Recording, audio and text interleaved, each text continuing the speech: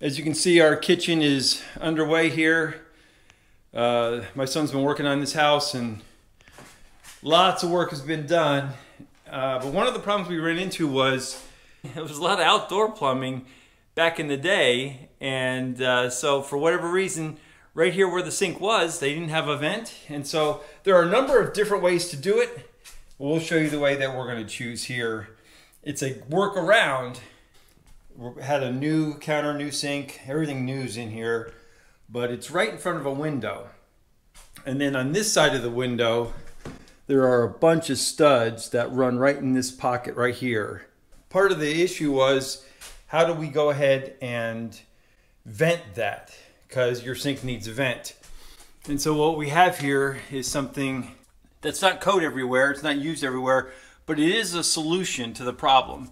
And that is back there on our drain pipe, we're going to put, it's called Sure-Vent air admittance valve. It's done by Oatey. And basically what it does is it's going to let air into that pipe and allow it to drain as a, because basically otherwise it's like having your thumb on the end of a straw, and it just holds that liquid in, and what will happen is it'll end up pulling all the water out of your P-trap out as it tries to drain. And that P-trap right there, it allows water to sit in this portion right here and stop sewer gases from coming up through here and then coming through your drain.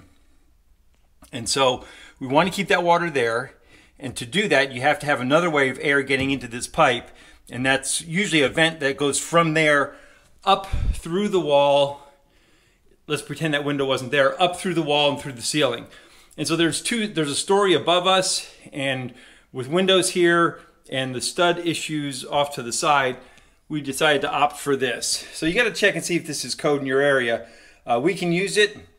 Your plumbers who watch this are going to be screaming about it, I'm sure. But the reality is, sometimes you need a solution for a really difficult problem. And so we'll go ahead and put that in. So it comes with this adapter, but he got a different one, so it'll work. And then the knock on these is, you know, what if it fails? And if it does, it'd be super easy to replace. Just unscrew and get a new one. So it's low risk, low cost, you know, 15, 20 bucks, and you got a new one. So it really helps a lot to have a simple solution to an otherwise really difficult problem. So he's just putting a little bit of thread tape on there. It's probably not necessary, but it doesn't hurt. And again, the whole purpose of this is just to let air in so that your drain can drain without sucking the water out of the P-trap.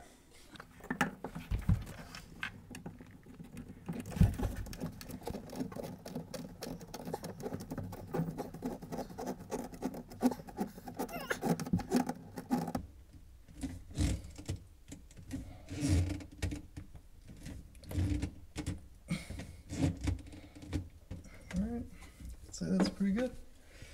All right, there you go. Hope this video helps. If you got anything out of it, give us a thumbs up. We always appreciate that. Thanks a lot for watching, and we'll see you next time.